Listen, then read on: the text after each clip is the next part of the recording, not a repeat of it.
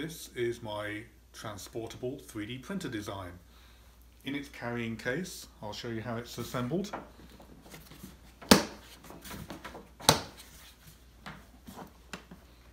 In the case, you have the printer, which I'm going to take out.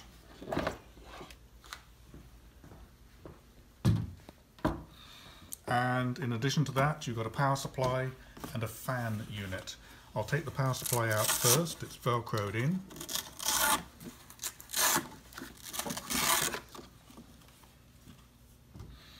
And then there's the fan cooling unit. One velcro strap takes that out. Additionally, we have the power cord held in with the velcro. And this is an adapter for the spool wheel, which I'll show you in a moment.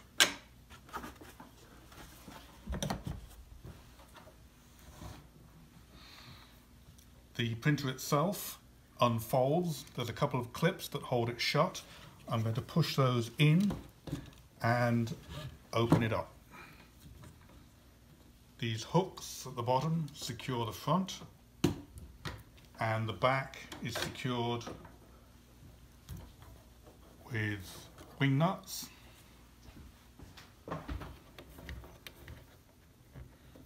That gives it a good firm hold vertically. There's a touch panel on the top, and the fan unit attaches on the back, a couple of pivots, and it plugs down the bottom there. The power supply attaches around the back, and I'll plug it in.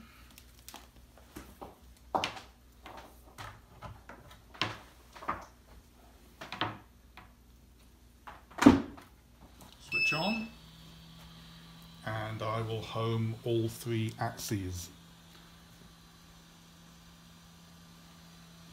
We've got a touch panel on the top. Go to the homing menu, and I'll home everything.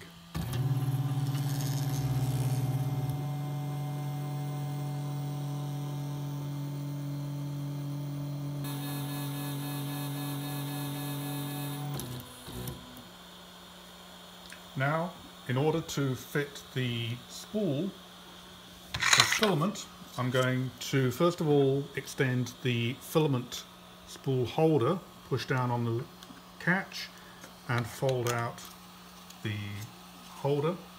That diameter is good for a very small reel of filament, but for most reels they take a bigger diameter center, so I'll put the adapter on.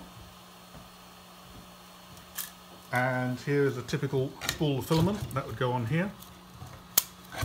It would come off, it goes through this PTFE lined guide, and that would then go down into the print head. One final point, and that is that the cooling unit at the back is controlled via the firmware. And if I were to turn it on, then you see that the fans are running, and that will be acting as an intra-layer cooling.